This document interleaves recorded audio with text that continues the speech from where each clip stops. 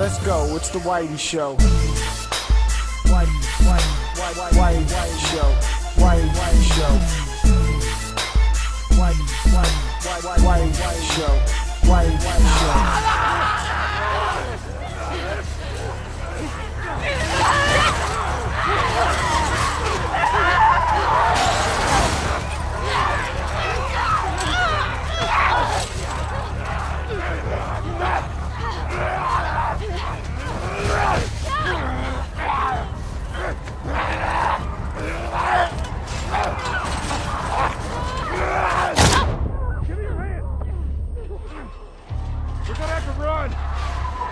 Last of Us 1 was very much the PS3 swan song. People were hyping up the PS4, but Sony said, nah, you got one more game to play before you give up on me. And Last of Us delivered big time with an emotional story filled with interesting characters, visceral gameplay, and fun as hell multiplayer added on it.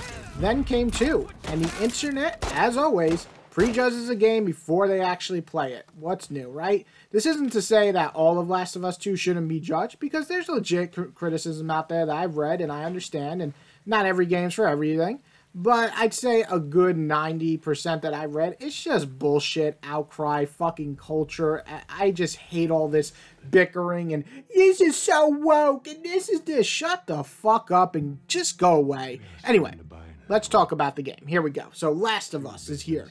This game takes place a few years after the events of the first game. Humans are still shitty, clickers are still clicking, and Ellie is just trying to live her best life, you know, smacking up some sexist pigs while getting eaten out. Or maybe she's doing the eating. Who knows? Point is, the game sets up in a town with Ellie and Joel as her kind of father figure, and they're kind of like not on good terms in the beginning, and you're like, what's happening here? And then it seems kind of a little comfy, a little different than the last game, and I really enjoyed that. As you're going through this town, it feels like a home. And that's something that we didn't get in the last game, because the last game was basically just being on the road all the time in hell. So it was a very different style of starting off the game this way.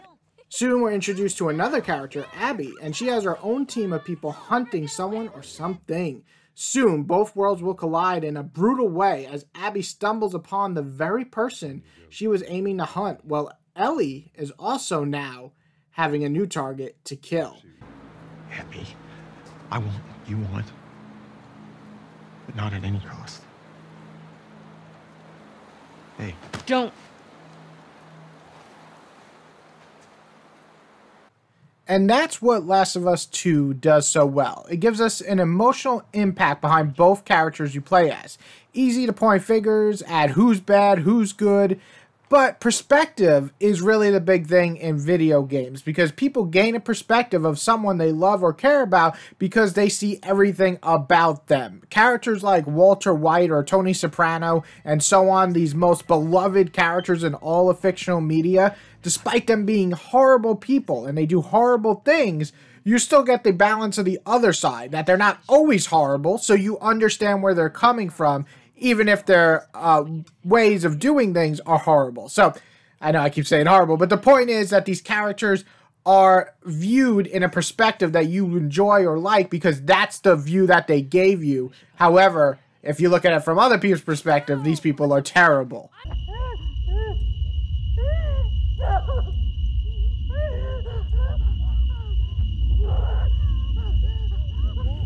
And this game very much gives you two characters that you can consider as bad at times, while also doing things that you see as good or fits the situation based on what happened.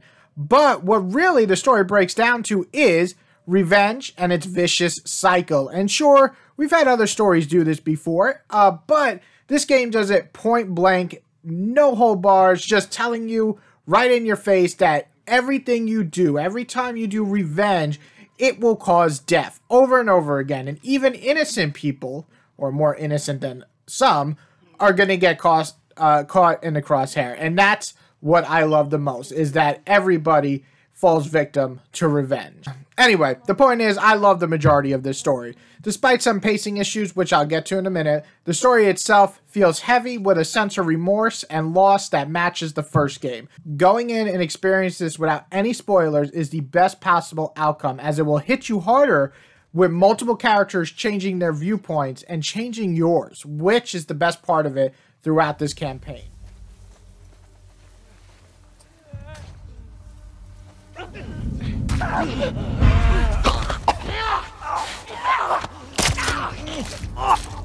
The gameplay takes what the first gave and improves it pretty much in every way. The AI of the characters are far better. They're adapting to the way you play. You have far more of movement and more free range. You even get a jump button, which is nice, and ways to dispatch foes using traps, guns, silencers, axes, bats, and more.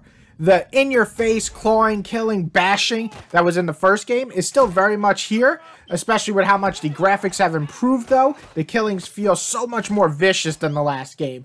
But it's really to show this dark and gritty world in the best possible way.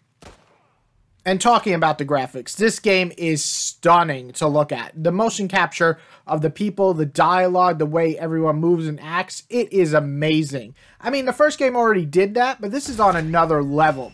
People walked in while I was playing this game and they were like, "What movie are you watching?" And I'm just like, "No, this is a game." I mean, graphics keep improving, but man, I don't even know what we're going to get better than this in the next year or two, because this looks fucking stunning.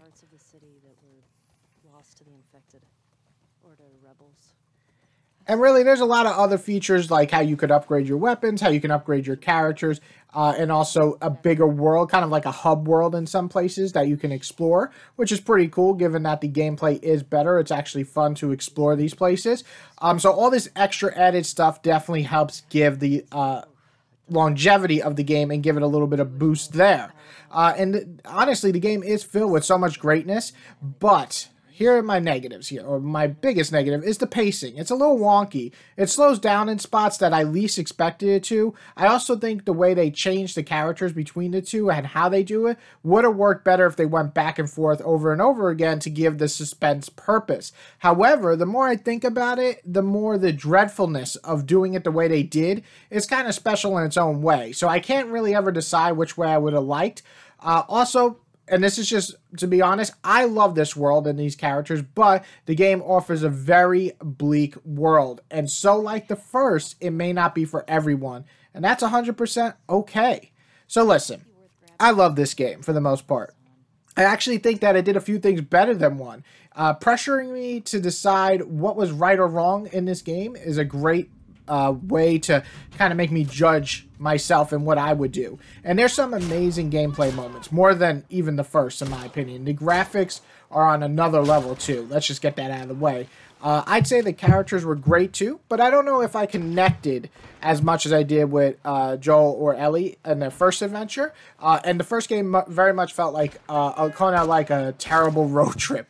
This game feels very much like a revenge tale. So it's always nail-biting, killing, murdering, and the other game's more surviving. But I really enjoyed the cast here, and there's plenty of deaths to make you wince and cry. I'm going to award this game a very high score, one of the highest I give, 9.5 out of 10. It is one of the best games I played the entire generation, despite a few flaws, and it is very much worth picking up. So go grab it, check it out, don't listen to all the internet shit, just make your own opinion. If you didn't like it, that's fine. If you did love it like me, that's awesome. But don't let the internet sway you, because it's just a bunch of outcrying little baby bitches, so ignore them. Everybody, I hope you enjoyed this review. Got a ton more you can check out, and I hope you have a great day. You should have given us a group to go after those fuckers. I wish I could. You gonna try to lock me up? I'd prefer that you stay. That's not gonna fucking I happen. prefer that you stay, but I know you better. You going with her? Yeah. So you're just gonna sneak out of here? Yeah. On foot? Yeah.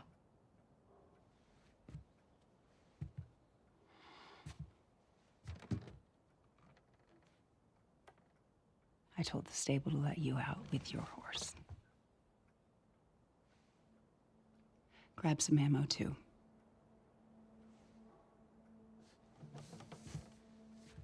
Thank you, Maria.